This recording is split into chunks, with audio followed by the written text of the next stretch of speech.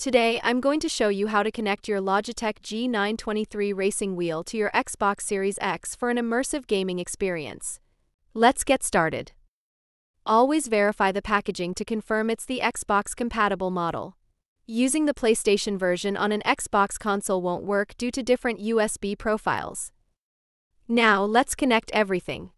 Start by plugging the USB cable from your G923 wheel into any available USB port on your Xbox Series X.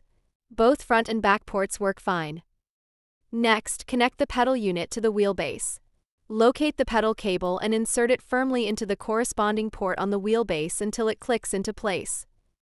If your setup includes a separate power adapter, plug it into the wheelbase and then into a power outlet. This ensures your wheel receives adequate power for optimal performance. Once everything is connected, power on your Xbox Series X.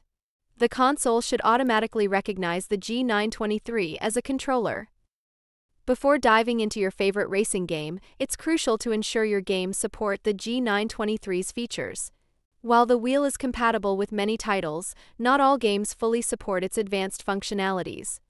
For a comprehensive list of supported games, visit Logitech's official support page. Some users have reported that certain games may not recognize the G923 immediately.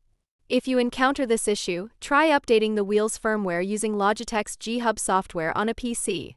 Additionally, ensure your game is updated to the latest version, as developers often release patches to improve peripheral compatibility.